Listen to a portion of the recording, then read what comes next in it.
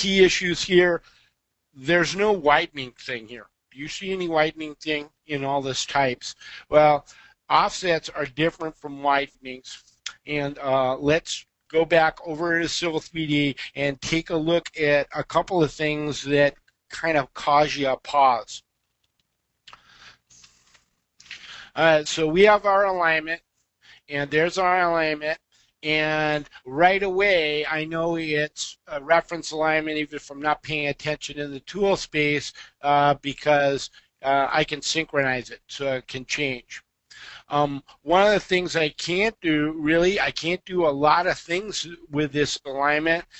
For example, I have no way to add an offset to it. If I had a regular alignment that I just drawn on the screen, and let's just make one really fast and dirty. Simplest of all alignments, just drew a line. I'm going to go back and convert this one. So home, alignment, created from objects. There's where I want.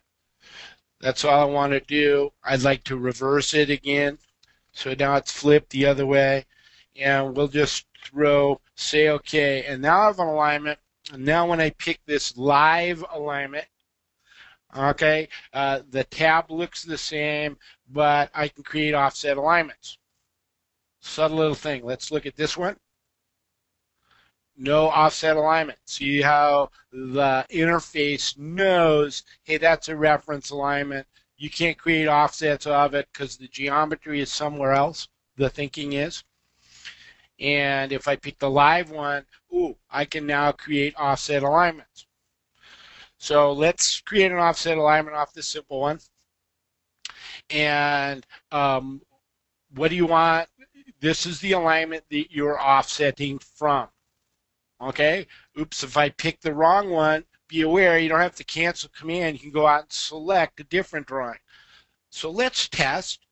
What if we select this other guy over here? Oh, will it actually create offset alignments from this? I'm going to leave everything else alone and say, okay.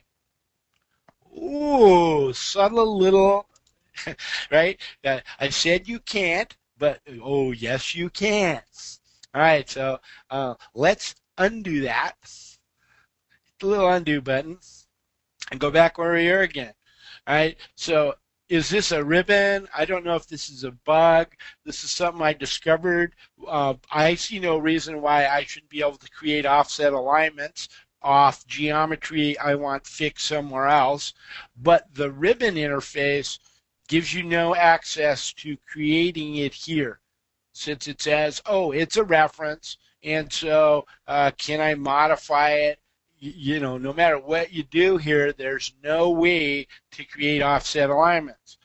But I discovered just the other day that you could pick another alignment, start the command, and switch where you're doing the offset to. Okay, so little hot trick, probably put a blog post up about that one. I don't know if I believe that you should be able, these commands should show up if I select this reference alignment. That's a little more intuitive, I think.